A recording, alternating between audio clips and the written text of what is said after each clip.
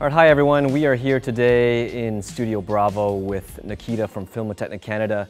He was kind enough to come and talk to us a little bit about this piece of gear that's right behind me. This is the Filmotechnic Scissor Crane that we have now here available to rent at 2D House. Whether you're either shooting in one of our studio spaces or on location, this piece of gear can now be deployed. And Nikita was kind enough to come here and talk to us a little bit about what it can do and some of the capabilities. So thank you for joining us today. Thank you for having me. So for those who have never even seen something like a scissor crane, tell me what it is and what it can do. Right, so the idea is to build a simple jib that's easy to use, but you still have the telescopic ability. It's very light, it's very mobile. You can get it into elevators and bring it up to like your condo even, or the roof. You can put it in, like you can bring it into the forest, you can bring it into locations where a regular crane with a big base will not go. And it's not just a jib, it also telescopes. Great. So just to sort of clear out the sort of nitty-gritty technical details that everyone always is curious about, let me know. Tell me about like what's the reach at its sort of furthest, what's its most compact, how much payload can it take? Right. So it will go from 3.5 feet when it's completely retracted, all the way to 16 feet. So you have about 13.5 feet of travel. It will go to 16 feet height. That's on the standard base. Right. But it is Mitchell, right? It is Mitchell base, so you can put it on a dolly, you can put it on anything else. Okay, gotcha. The standard base does have wheels, but it's more so to go from A to B. Gotcha. So perfect for studio in this case. In the studio play, yeah, it's ideal. I don't know if you necessarily do moves like that. If you wanted to do moves, you got to put it on the track, put it on a dolly, no problem. And then it's made out of carbon fiber? Right, the arm is carbon fiber, it's very light, it's 70 pounds without the weights and the heads. So when you build the crane, only two guys do it very, very easily. Right, and just for someone, it's just so, because it's probably not apparent if you're looking at it, it is a mechanical design, right? It's fully mechanical, so you pull to yourself, it extends, you push, it retracts. So there's no electronics, very quiet, nothing to break. I mean, it can go into snow, rain, dust.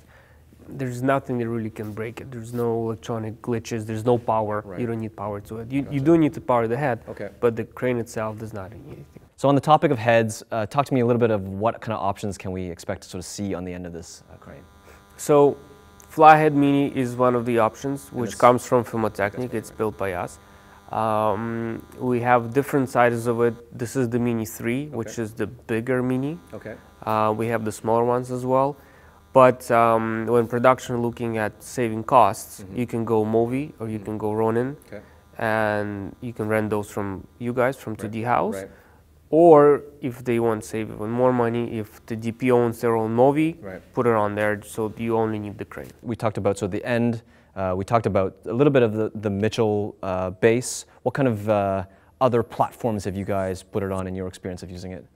I know you guys had it in a vehicle at one point. Right, we've had it on an electric cart. It works well.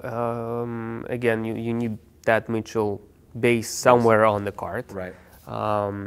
And in a studio, like if it's a good asphalt road, it's not a problem. You're obviously not gonna go off-road. That would be too crazy with this. But if it's smooth, no problem. It will do that, no problem. And in Europe, that's a very, very popular option. They do use it like that on electric carts, and they get shots in the studio and move around. It's very nice. So someone watching this who maybe is a little bit familiar with cranes and jibs and the telescopic nature of it will immediately think of Techno Crane, which is obviously a little bit of a different tool, but because it's going to be an immediate comparison in a lot of people's heads, talk to me about the difference between this and Techno, and maybe where this is a better option. Right, so it's obviously not as precise as Techno Crane, and it all depends on the operator. Whereas, Techno Crane has smart software, you can do like the perfect lines, up, down, left, right. Whereas here, it all depends on the operator. But it's fraction of a cost. It's very light. It will get into places where the Techno cannot. And that's the whole idea of it. So I know you guys have sort of done some stuff with it. Maybe talk to me some stories of where you guys have taken it, maybe some unique shots that you couldn't have gotten otherwise without this piece of gear. Right. One of the cool places was in Montreal. They put it on a small pontoon out on the lake, and we're getting shots from the lake jibbing up, and you couldn't use anything else. Right. Anything else was basically too heavy. We used it going through doors, windows, for fun in the shop when we just got it. We put it through the car, through the doors, and did that. So that's where Movi is actually a great option for this, because it's a little bit smaller profile than a flyhead, and you can really like get through things that you wouldn't think is possible. Amazing. And then in terms of power, obviously we've talked about the fact that it is mechanical, so the arm itself doesn't need power. What are some other connection things that you might have to take into account for?